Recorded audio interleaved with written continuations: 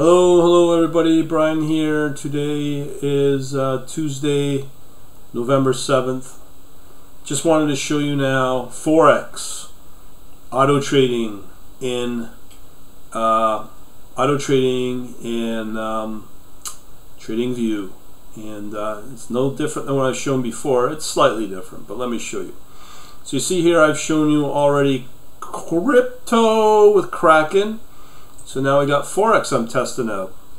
So how it works is we've got the Ichimoku strategy, and I've had to change the coding a little bit in the Pine script. And with interactive brokers, there's two major asset classes you can do this with. First, it's with forex if you really wanted to. Also, you can do the same thing with stocks. Okay, so obviously I'm showing you forex, and everything I have in my account in interactive brokers is US dollars, so I'm only restricted to whatever in US dollars. That's all fine and good. So right now I'm using the Ichimoku. You can see this here. Let me pull up, or actually I can change the time frame. Let's say if I want to show you a 4 hour. Okay, so you can see here on the euro, let's say a 3 month, you can see all the long and short markers. So if I go down to a 1 month, that's still a little noisy. Let's do the 5 day. Anyway, so if you look at the performance here, the profit factor changes. So if I go to a 1 day, it still goes up a little bit to 0.97, and if it's over a month, 0.98. So right here, this is now 30 minutes. Okay, so if I go 1 hour, you can see that this profit factor changes. So if I go, I don't know, let's go daily. Now it's more than 1, which is what you would prefer. You could go, let's say, weekly, even better. All right, so if you do a weekly chart, let this puppy run on its own, you'd be up 60% win ratio with this Ichimoku at 3.5. That's pretty strong. Okay, so if you want, these are back testing all the list of trades and so on and so forth. So let's just keep it simple here. Let's do a 1 minute. Okay, so the performance here is 0.97. Okay, so the time frame does matter. Nothing's changed except the time frame, but you can get better results with a much higher profit factor. Okay, so that's all fine and good. So I've shown before that we need to create an alert. So let me just reverse that here. And so if I go in, I've got 2 alerts running right now for crypto, Solana and Chainlink. So here with Euro US dollar, Euro US dollar, choose the strategy, Ichimoku, create. Okay, so it'll show up right here, and what will happen is you'll get the alert logs show, or all the alerts will show up in the alert log. I'm going to stop this for a minute, and I'm going to show you why in a minute. So that's when the alerts come in. So now what I've got here in the source code, I've created 2 console apps. This one right here is a new version of what I've shown before. So this will pool in 1 email, as I said, because you can only have 1 email associated with TradingView. So now we're going to have 3 asset classes we're dealing with. I've shown you the crypto. I've also shown you the equity, but I'm going to give you an updated one. And then there's also this forex. So the forex is different. There's a message that it looks for in the incoming emails, and it will distinguish forex Interactive Brokers. Okay, so that's great.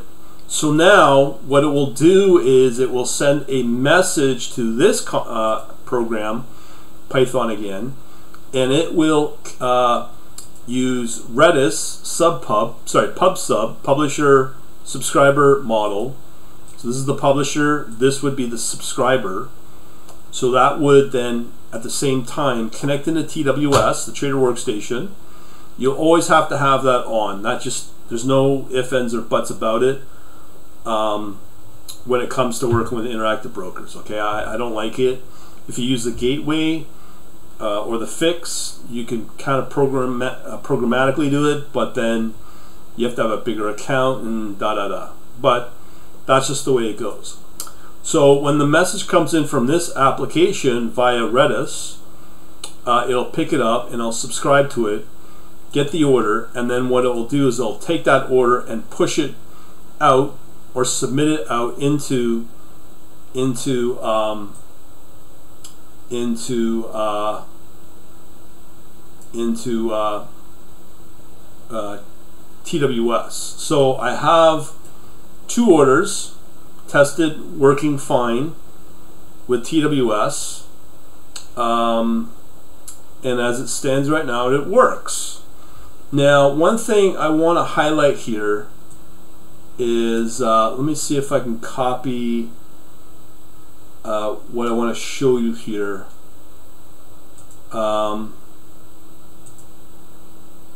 Yeah, okay, so essentially for every forex trade that I'm seeing live, a buy and a sell, I'm seeing a commission of $2. Okay, so it's a lot higher than the $1 you get with the equity or stock or ETF. So it's $2, it looks like. That's what I gotta confirm.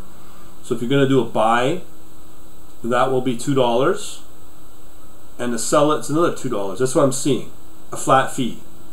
So I need to get that verified. So in essence, I don't want to keep doing that with forex. Like, we're here to make money, not give money to interactive brokers. But I just want to let you know it is working. I can do live trades with interactive brokers, and yeah, I'm pretty excited by it if I want.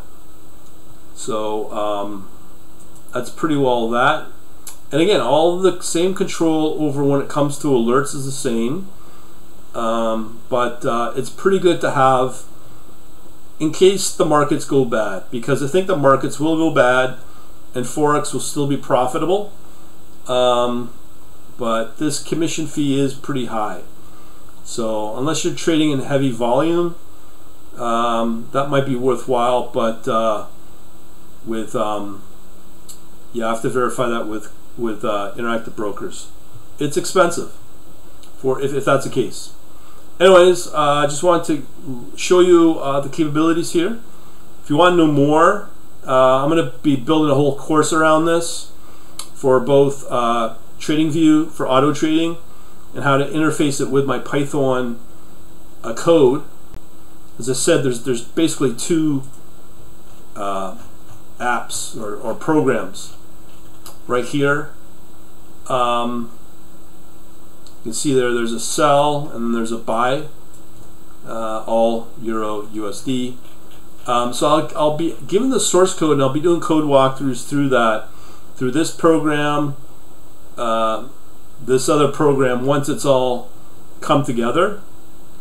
And yeah, it seems to work pretty good for auto trading. And again, this is with auto trading for both interactive brokers for forex and equity. Well, that includes stock and ETF.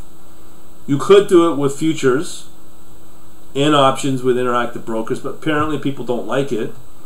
But it's possible. I don't trade either asset class. The other option is, and you can do it in parallel, is crypto. You can see here, crypto's done very well. Let me show you here. So let me just show you, like Chainlink USD.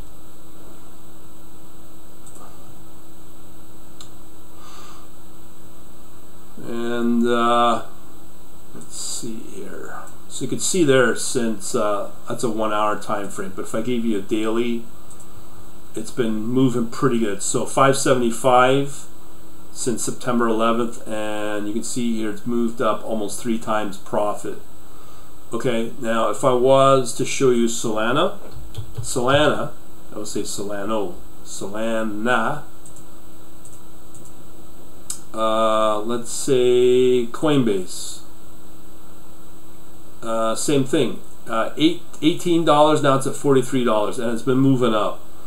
Bitcoin's obviously done very well, so Bitcoin is doing amazing. You can trade crypto on Bitcoin if you're in the US and I believe UK. I'm sure it's not that it's still a little expensive compared to Kraken, and you're very limited in what you can trade on Interactive Brokers anyhow. So there you go. But with Bitcoin, 26,000 right there, October 14, 3 weeks later it's at 35K. So yeah, for sure with that kind of rally, you can see Bitcoin's done quite well, and it's still doing very well. So just wanted to tell you and show you that it is very possible now to auto trade forex, crypto, and I've already shown equity, but I'll have another video to show you that. Okay, and as I said, for me, I don't think I'll be doing a lot of forex from what I'm seeing. With the commission rate, that's pretty steep. Unless you're doing like large volume, it might be worthwhile. Yeah, and of course you could probably go on another broker as well, but hey, you can code that up if you want. As I said, I'm just keeping it to Interactive Brokers and Kraken. Other than that, thanks for watching. Have a good day, and make sure you get on my email list. I'll have the email where to go for your free trading tech book or PDF in the description. Again, thanks for watching.